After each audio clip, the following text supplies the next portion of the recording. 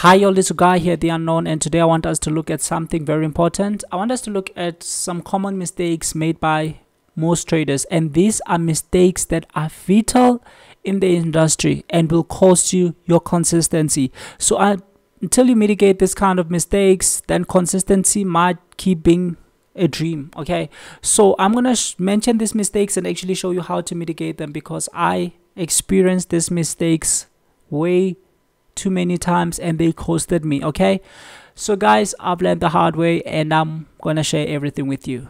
So if you're still new, hit that subscription button, like, comment and share for the algorithm. I want this content to reach as many people as it can so that it can help many people.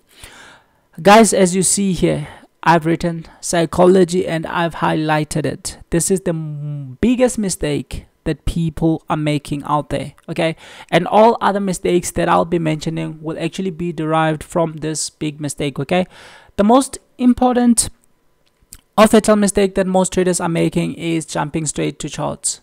I know everybody wants to be a trader, and I know that feeling. Okay, I know that feeling. You feel so inspired and you want to be a trader, or you are a trader and you're struggling with consistency and you don't know what you're doing wrong. Okay, we have a stats that actually says 95% of retail guys are losing, and that simply means this money has been taken by market makers or professional guys. Okay, so one thing professional guys do better than retail guys is they start with psychology. Okay, they start with psychology. Trading psychology is important, guys. It's important. I can never emphasize the importance enough. Okay, most people think that charts hold the biggest percentage in terms of trading success. No, that's wrong. Okay, trading psychology holds over 80%, okay, of trading success. Okay, and charts all actually hold about 20%. Okay, so you can see the importance, and this is mainly because most of the problems you'll actually encounter through trading will be self-made. Okay, so most losses are actually due to self-sabotage. Let me explain this quite quick. Each and every human being has two kinds of brains. Okay, we have the left brain, we have the brain on the right side. Okay, so we have two types of brain. There's a brain located on the left side and there's a brain located on the right side. So this brain is the biggest problem, and this brain is used by less people, and it's actually the most beautiful thing any human being can have. Okay, and one thing I love about trading is that it brings the best out of us. It pushes us into becoming the best versions of ourselves. Okay, and it reveals a lot of things about us. Okay, so here's the thing. This brain makes a decision based on experience. Okay,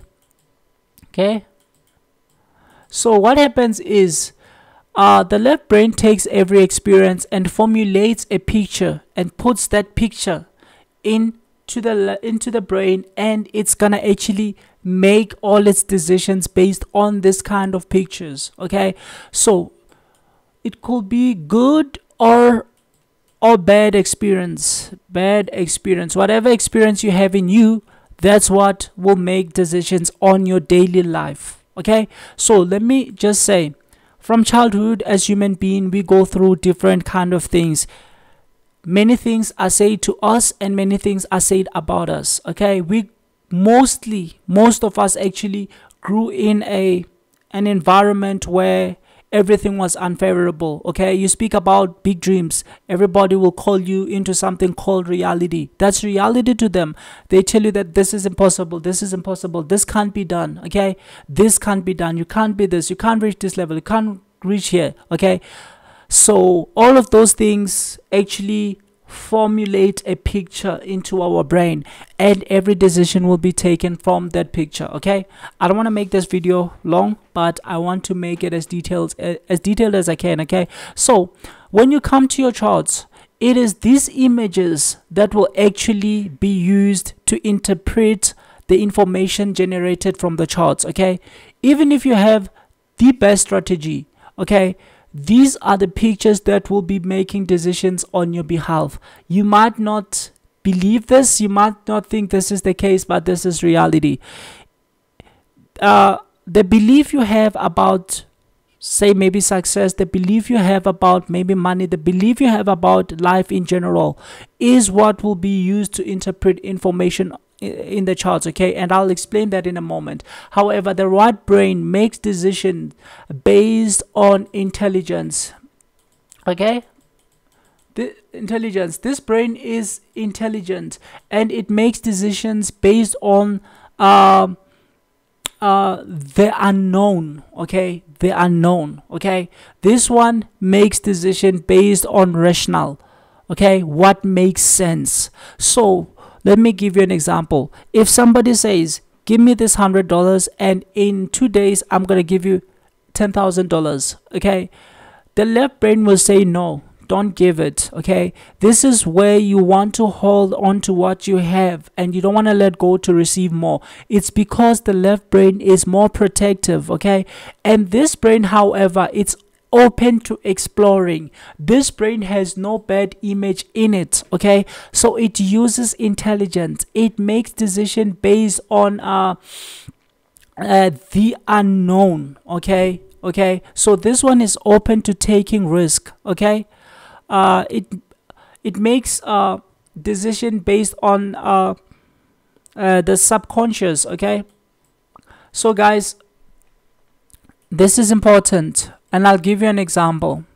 Say for instance, you have bad experience, okay? You've never won in your life. I mean, like, you don't believe, like, everything was like negative, okay? And most of the negative outcomes are derived from our beliefs. So say for instance, you don't believe much in yourself, you have low self-confidence, you don't believe you can make it, you don't see yourself being the best in the world, okay? So this will actually be interpreted in the graphs. How? Say for instance, you have a win rate, okay? Win rate of 75%, okay? And you have a risk reward ratio of 1:5, okay? 75% is too much. I don't want people actually hurting themselves to get that big win rate, okay? Because even a win rate of 40 is still good, okay? So say maybe out of 100 trades you win 50, and you actually risk $1 to make $5. And if you actually win 50, that means you won 50 times 5, okay? And if you lose 50, you lost 50 times 1, okay? In terms of the dollar, okay? So say for instance, you are risking $100 to make $500, okay? And you are in a position that is up $250, okay? And because you don't believe in yourself, okay? You don't believe in yourself, you have low self-confidence, and the left brain actually has bad experiences, okay? So what's gonna happen is, you're gonna come, the moment you open your charts, okay? Because preferably what we do is, we sometimes open a trade. That's what I love. Open it and wait it to go for 1 hour. You can come and check how it's behaving after an hour, okay? Say maybe you come after an hour and you find that it's in profit $200, and immediately you feel like, oh, this is too much for me, yo, I made it today, blah blah blah. You close it, even though you can see that at the moment the move is strong and it's going towards your take profit, and it's just strong, okay? There's no sign of reversing, okay? But because your left brain has pictures of bad experiences, there are times when like things were going good and eventually they tend to be bad in your life and all sort of things. Now you don't believe, okay? You don't believe in becoming good. You've never been the best or whatsoever. Those are the images that are in your brain, okay? And they are the ones that make decisions on your charts, okay? So you're gonna close because now you feel like, hey, everything will be taken away from you, okay? So this is an example where your left brain sabotages you, okay? And remember, if you're risking $100 to make $250, that simply means you are risking $100 to make $500, I mean. And right now, just because when you come to the charts you are up $250 and you want to close it because you are scared it might be taken away from you, That's how things have been throughout your life. Okay, so by just closing this one, you have accepted a profit of 2:5, okay, 1:2.5, whereas your original risk reward is 1:5. And please guys, bear in mind that I'm not talking about the fact where, or an instance where you come to your charts and you realize that, oh, now the market is giving a reversal pattern that is most likely to go against you. Okay, I'm not talking about anything like that. The move is moving strong in your direction. Actually, when you come, you don't even care about looking at how the move is or how the market is. And at that time, you find that the market is making, maybe you sold, okay, you sold, and now the market is actually making lower highs and lower lows, lower highs and lower lows. Okay, that means this market is going in your direction and the strength is strong. The trend is strong. You don't care about this. The first thing you come to do is to close, and then you look at it later, and then you just start regretting. Guys, I did this a lot. Okay, I did this a lot because there's a lot that we go through as children, and there's a lot that we are made to believe as kids. Okay, so I did this mistake a lot of time, and it's a psychological problem. You are not aware until you discover that, oh, this is just a psychological problem, okay, that you can easily mitigate. Okay, so guys, start with psychology, because if you don't start with psychology, there's a lot of mistakes you're gonna make. Okay, there's a lot of mistakes you're gonna make. You won't actually allow your profits to run. Okay, you won't allow your profits to run. And sometimes you'll find that you actually, say for instance, you are risking $100 to make $500, but there are times when you can see, you open a trade and immediately you can see that the market is behaving in a very, very bad way, and you're down $50 at the moment. Okay, and you can see that this is gonna be a loss. Okay, however, you are not willing to close the $50 loss. You are hoping it's gonna reverse. I'm not talking about instances where like it's just a pullback. Okay, I'm talking about instances where you can see that now I'm wrong. Okay, there are times when you see that has happened to me quite a lot of times, and now you don't want to close the loss because you are hoping it's gonna go back. Okay, so these are other forms of psychological problems. Okay, so as I said, I'm gonna be mentioning other problems separately, but they are all actually derived from psychological problems. Okay, so guys, start with psychology. And how can you mitigate this problem? You can read a book called Trading in the Zones by Mark Douglas. I'm not affiliated. That book will really change your perspective and about everything, and it will actually solve 90% of your trading psychological issue. Okay, because there's a lot of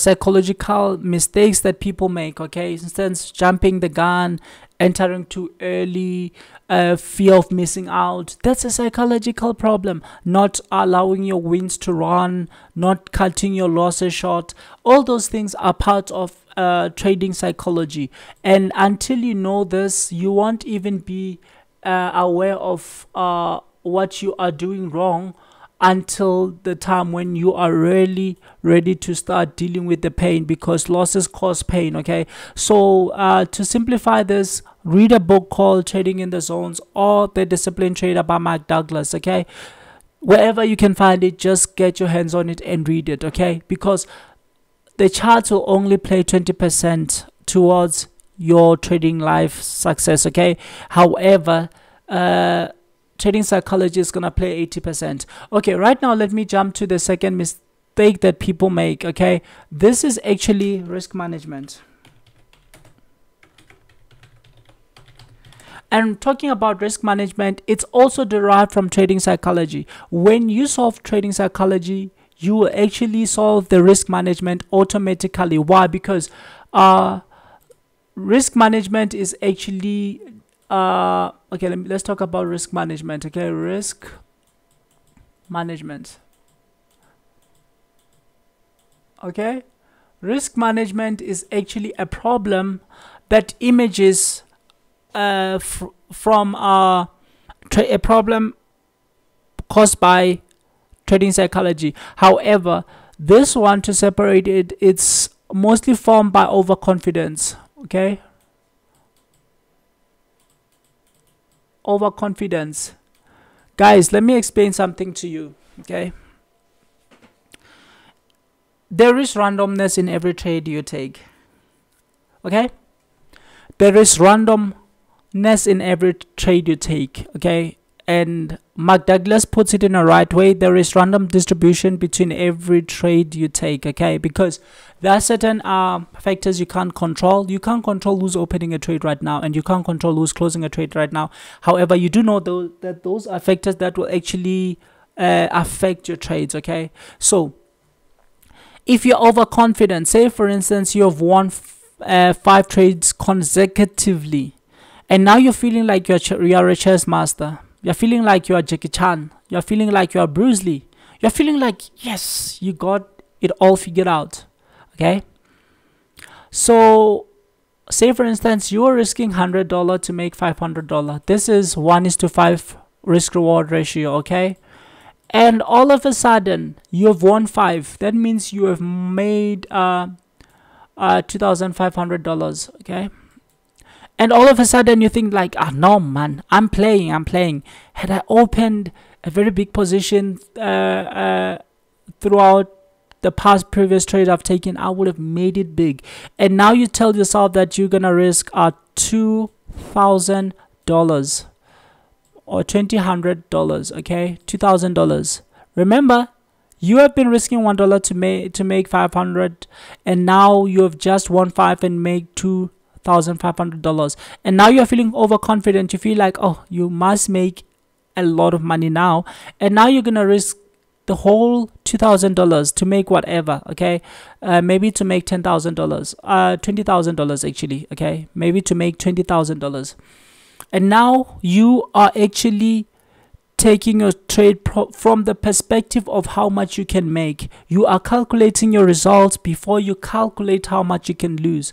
Okay, you are not comfortable losing 2,000. However, you have figured out the markets because you have won the previous 5 trades consecutively, and now you're actually not comfortable, but you are a master, and you open a trade, and on your 6th trade actually it's a loss.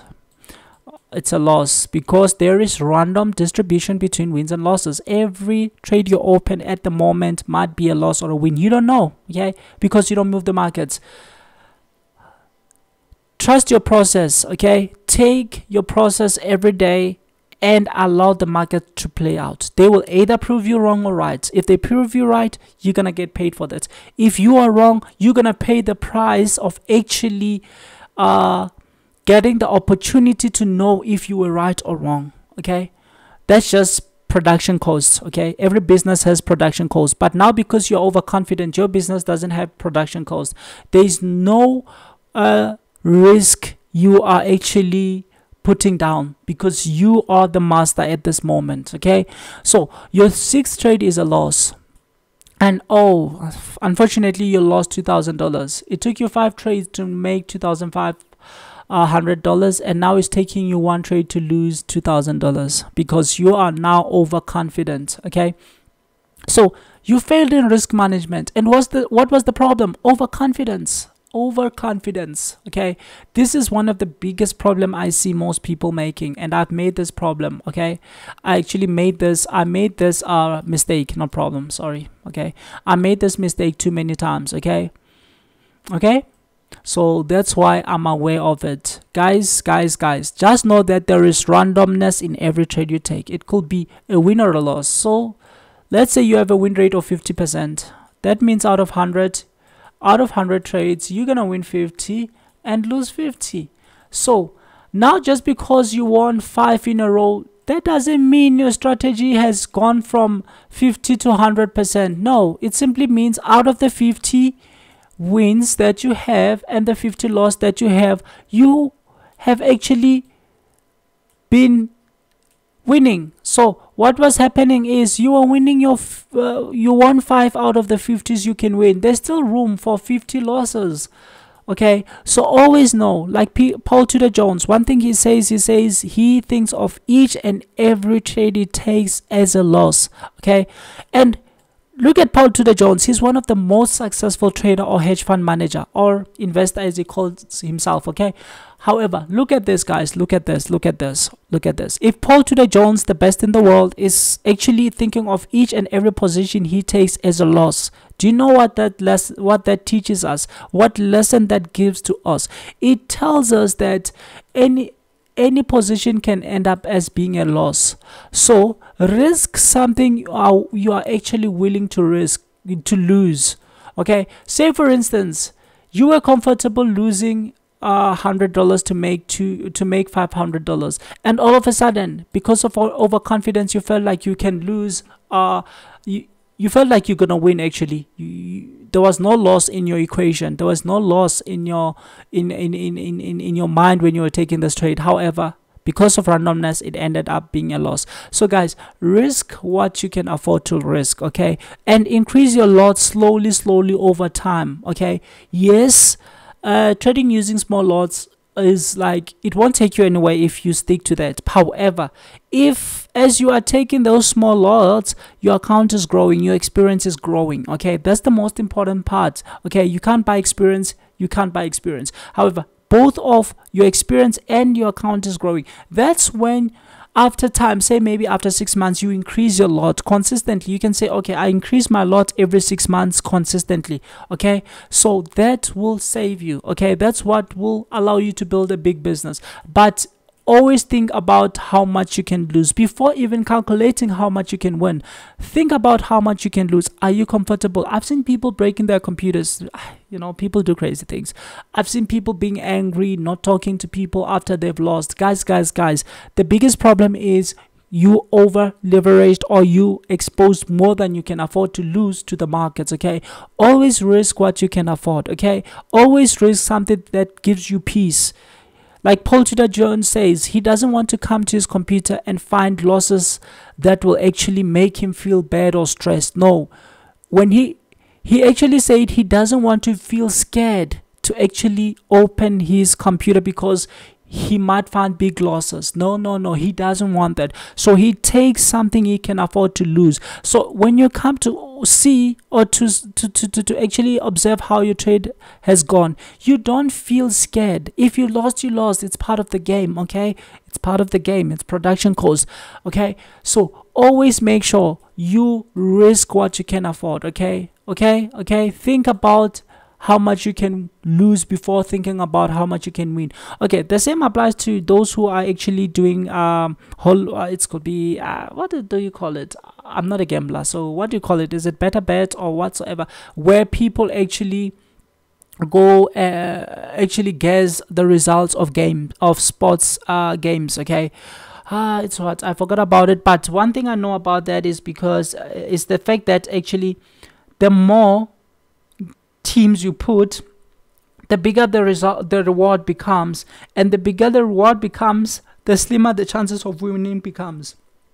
If, say for instance, you are guessing one team, Chiefs Pirates, you have to choose if one is gonna win, lose, or draw. That's gonna be so easy. However, the reward is gonna be very small. The more teams you add, the difficult it becomes to be correct. Okay, however, the bigger the reward. So you must always know there's a catch. When the reward is big, just know that there is a catch. Okay, so guys, it's not about the reward, it's about growing consistently. And consistency is actually not winning. Consistency is actually winning, losing, winning, losing, winning. Okay, it's allowing your risk, your win rate to play out of 100 trades. Win 50, lose 50. When you have completed 100 trades and you've won 50 and you have actually lost 50, that's what we call consistency. Okay, now you're using a win rate or a risk reward ratio of 1:5. That's what gives you profits, not this thing of over risking. Okay, I know when you look at Instagram, you see people making a lot of money. One thing you don't even know, first of all, you don't know if it's a real account. Secondly, you don't know how much the account is. Okay, you don't know the account size. Some of the people will make a lot of money, whereas they are risking less than 1%. Okay, there are people who have millions in their accounts, and the fact that they made maybe 50,000 in a trade, you find that, oh, they only risked less than 1% and they made 50,000 because their account size is too big. You have a smaller size account and you want to compare yourself with somebody, or else you find that, okay, the person you're actually trying to become like is actually using a demo account. Oh, if you didn't know, let me tell you something. These days you can actually get a live account, an account that is termed live. Okay, it shows live on it, but it's a demo account. Okay, I was approached by multiple brokers actually for the sake of marketing, and they wanted me to actually use that kind of an account. It will say live, but it will be a demo. Okay, those accounts I actually use for marketing purposes. Okay, so don't believe just because it says live you believe it's live. No, brokers can tweak that for the sake of bringing in many clients. This is mostly done by people who will actually say they will manage your accounts, by people who are actually saying you'll copy their trades or whatsoever. Okay, they are actually given live accounts which are not live by brokers. Okay, the same applies to okay guys, the same applies to prop firms. For so long, people have been deceived by most prop firms. Prop firms have been telling you are trading a live account. That account is termed live, okay, on your terminal, but it's just a simulation account. So there are accounts that will be termed live, whereas they are not even live. Okay, I've been approached by multiple brokers, and they were actually trying to give me that kind of a deal. Okay, but obviously my goal is to make everybody a good trader. I don't want to give like copy trades or whatsoever. I want everybody to be able to trade. Okay, so that's the most important thing to me personally. That's why I didn't take those offers. Okay, so guys, I just want you to be aware. Don't compare yourself. Okay, so another mistake that people are actually making is not allowing their wins to run. Not allowing wins to run. Okay, this is a very common mistake. Okay, and I made this mistake too many times. Okay, not allowing wins to run. As I've already said, all these other mistakes are driven from psychology. Okay, there's a saying that says cut your losses, cut losses, and hold wins. Okay guys, this is important. Okay, allow your wins to run. Allow your trade to hit your take profit. Okay, don't be emotional about pullbacks. We all know that if it's a downtrend, it's gonna do this. Okay, so here's the problem. People want to sell here. The moment they see red candles, they're jumping out of it. Guys, it's gonna make this, and the reason it makes this is because they know that there are many people who can't make decisions. There's a lot of indecisions in the market. There are people who sold, but they are not selling. They just wanna ride on that quick move down. Okay, they don't want to see pullbacks. Guys, it doesn't matter what time frame you're using. If you're using the 1 minute time frame, it's gonna have pullbacks. If you're using the 5 minute time frame, pullbacks. 1 hour time frame, pullbacks. 4 hour time frame, pullback. Daily time frame, pullbacks. Weekly time frame, pullbacks. Okay, there's gonna be pullbacks every now and then. So allow your wins to run. However, cut your losses short. Okay, this is a common mistake, guys. It's a common mistake, and it's basically derived from psychology. And the reason market makers are getting away with this is because they know that people haven't done trading psychology. Their emotions are still all over the place, and if the emotions are all over the place, then whenever you see a red candle, it's a big problem, whereas it's just a pullback. That's why most of the time what I prefer is take it, close your charts, come back after an hour, see what is happening. Chances are, based on your time frame, If say for instance you have taken the 1 hour, the 15-minute time frame or the 5-minute time frame, if you are on a 5-minute time frame or on a 1-minute time frame, that coming back after an hour you will find a lot of pullbacks. Okay, however, if you're on a 15-minute time frame, coming back you will see maybe an inside bar or whatsoever. Okay, however, take some time off and just allow your trade to run. Okay, just allow your trade to run. And actually I think this is another problem which is big. I did it a lot. Sometimes you have to face reality and know that trading is a boring it's a boring career. Okay, it's boring. Trading is boring, guys. Trading is boring. And until you make peace with the fact that trading is boring, you will not see profits. Let me tell you why. Sorry, before you even jump, you open a trade right now. Okay, you want to look at it every 5 minutes because you want to feel busy. That's what I do. Actually, that's what I used to do. Okay, I actually believe in working throughout the day or working many hours. And sometimes when you take a trade, you're gonna feel like, oh no, now you're feeling bored. Now you are actually you feel like you're doing nothing. You feel like you're lazy and you feel like nothing is being done right. Okay, guys, trading is boring. You're gonna take your trade. Sometimes you will wait for 3 hours for it to hit your take profit, depending on the kind of trader you are. Are you swing intraday or long term? Sometimes you'll have to wait for days for it to hit your take profit. Okay, so you must understand that this is one of the most boring careers you can ever be in. Okay, it's boring, and just because it's boring doesn't mean that if you are not on the market, maybe you have an open trade, you open a trade during London and this move is strong, okay, and now you have to wait for London to actually and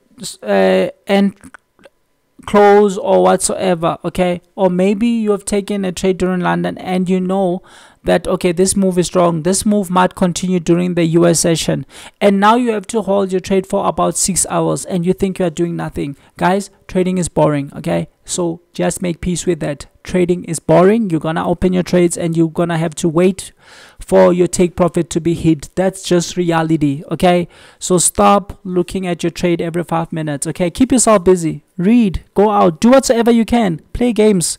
Okay, because that's the reality. Okay, the reason you find most people not being able to let their profits run is because they want to check every 5 minutes, and when you go and check, you find a very big reversal. Guys, there's gonna be stop hunts. Let me show you something. If a move is going down like this, okay, maybe you sold around London and Asia and US equity time opens like it's 9:30 US time, 3:30 South African time.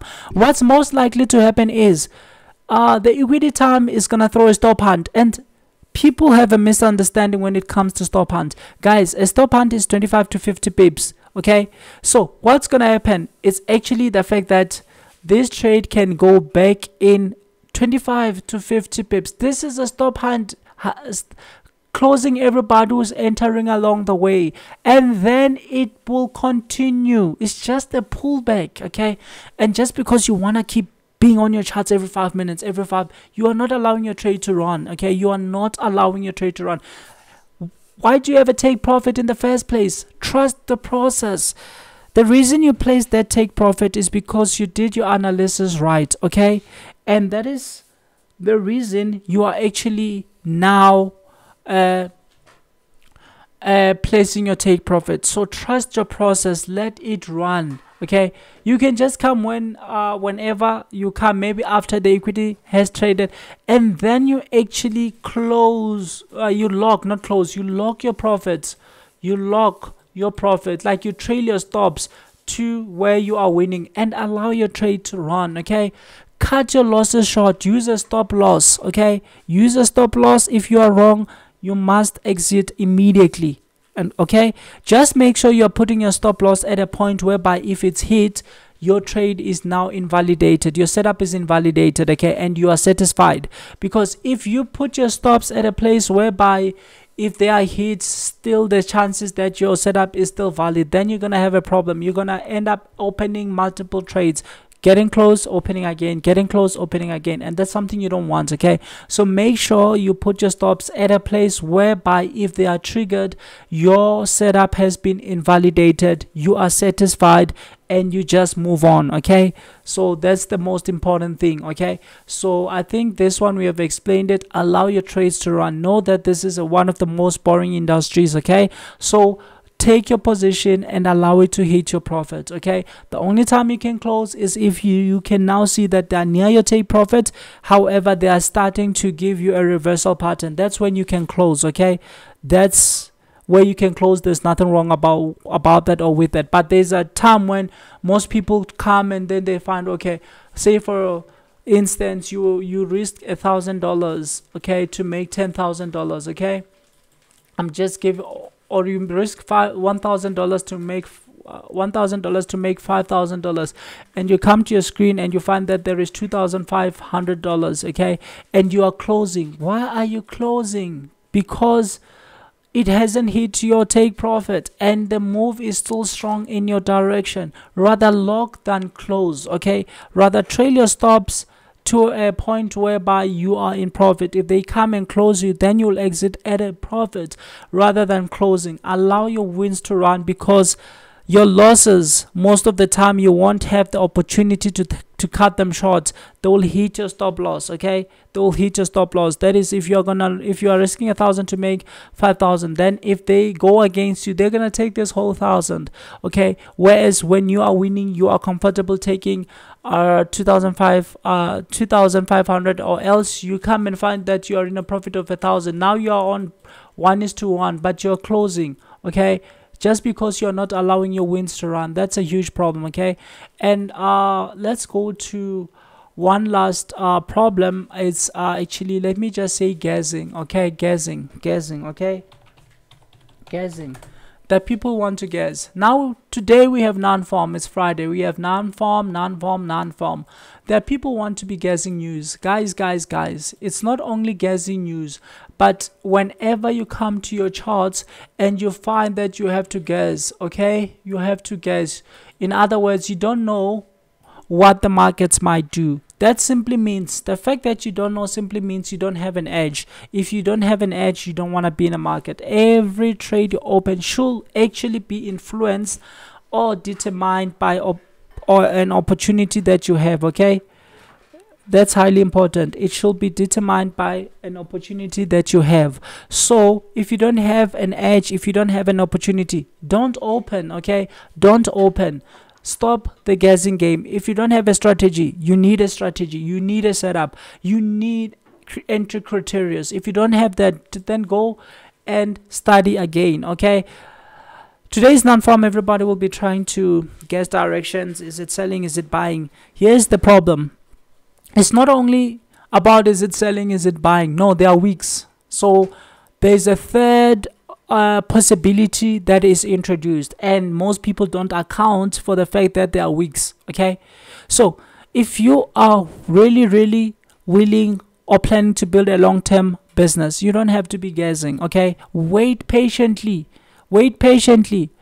2:30 exactly US South African time, there's gonna be non-farm relief. The markets are gonna move like crazy for maybe 15 minutes to 30 minutes.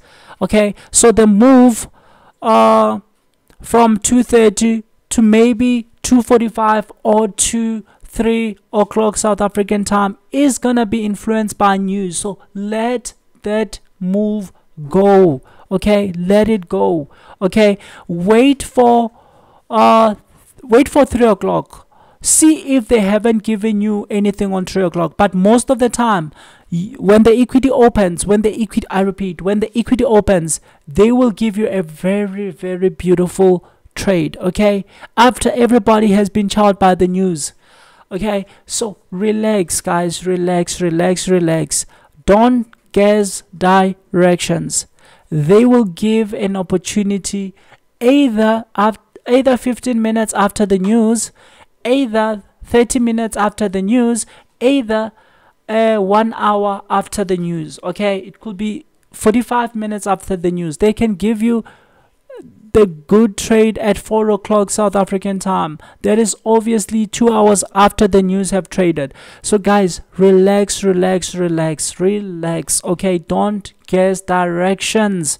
Don't guess directions. They want you to guess. Let me tell you what's gonna happen during the news. There was a time I used to guess, okay, and there's this time I opened a trade right before the news, and guess what happened? I opened it 2 minutes before the news. Guess what happened?